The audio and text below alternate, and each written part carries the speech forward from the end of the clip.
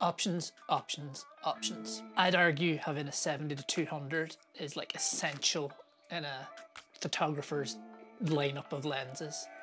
So today we're going to talk about why I bought a 70-200 f4.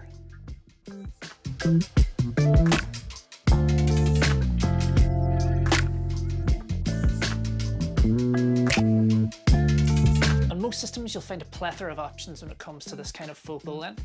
Personally, I was waiting for the Sigma 70-200 f2.8 version, but the laws of what I needed versus what exists came into it, and COVID finishing and me really wanting to get something for this focal length. So why not the Tamron f2.8 70-180, isn't it? Yeah, it's not quite 200.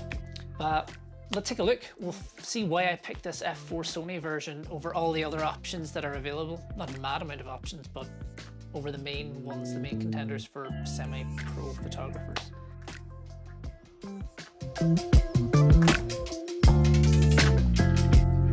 Firstly, the basics.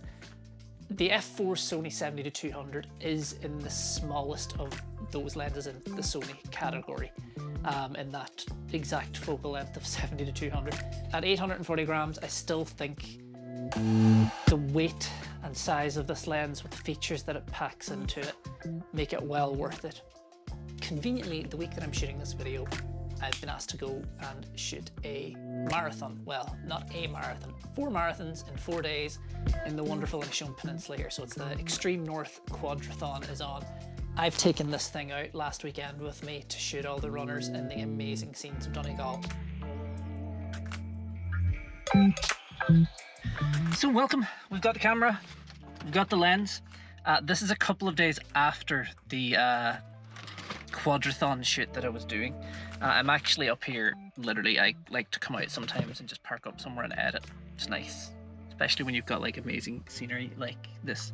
But we're going to talk about the things that I like about this lens, why I'm happy that I bought it, and a couple of the reasons that I may not be overjoyed with this lens, things that I would just advise people to keep an eye on whenever they're buying theirs. This is why you come to these places, so that you can edit with a view like this. So, first off, we're going to talk about the convenience of these things. They're not small lenses. As you can see, this thing is I think I'd calculated as a 277D tall, so 280D cameras, which I always feel like is a very good way of measuring things, because the 70D feels like a generically mid-sized DSLR camera, would be the way I put it. So bluntly, there's 4 things that I absolutely love about this lens. I'm just going to go straight through them from the start. Number 1's the build quality. Number 2 is the sharpness. Number 3 is the all-in-one construction, which kind of falls under build quality, but I really like that. And then number 4, which was the thing that pushed me over the edge in buying this thing, it's the image stabilization, or the optical steady shot, as Sony call it. So for the build quality, the whole thing is got a metal construction, so it's really solid. It's weather sealed, so none of that dust or water's getting in there. So that's, you know, really good pluses. Then I feel like this thing is built to last, or built Ford tough, as they say. I feel like I'm not going to be able to do anything to destroy this lens, as long as you take a little bit of care, the same amount of care that you would take with a baby, you know, not dropping it. What did surprise me though was the sharpness. As I did say earlier in the video, I've never really had anything this long that's been this sharp. A lot of the time I feel like the lenses that I've had previously, once you got up to that 300mm, they just fell apart. The all-in-one construction, so you zoom, you can see here, nothing gets longer, nothing gets shorter, it all just stays within this little body. Same with focusing, there's no real extension on the tube, and it's really nice because with this all-in-one construction, it means you're not going to get anything getting in behind the lens. Now I have a Sigma art lens that I use, and it's got like a little bit of an extension, and there are times now I am seeing there's little bits of dust just in behind the front elements. It happens, there's nothing you can really do about that, but for this, it means I really don't need to worry about that, especially when I'm outside and I do a lot of photos at the beach, so sand just gets everywhere.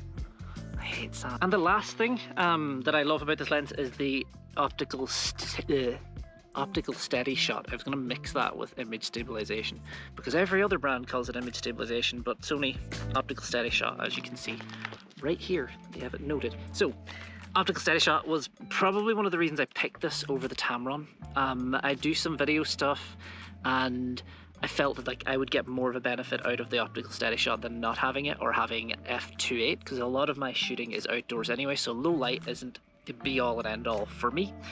One of the nice things I did read about this in some other people's reviews, I haven't gone into that much in depth on this, but the light transmission on this is very similar to the Tamron anyway. This at f4, from what I've read, is very similar to the Tamron at f2.8.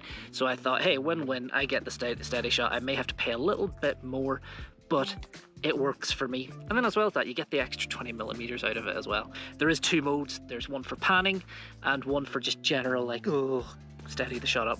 Love them. Absolutely fantastic. Now, before I go on to the negatives, let's get out of the rain, or go somewhere that there is less rain.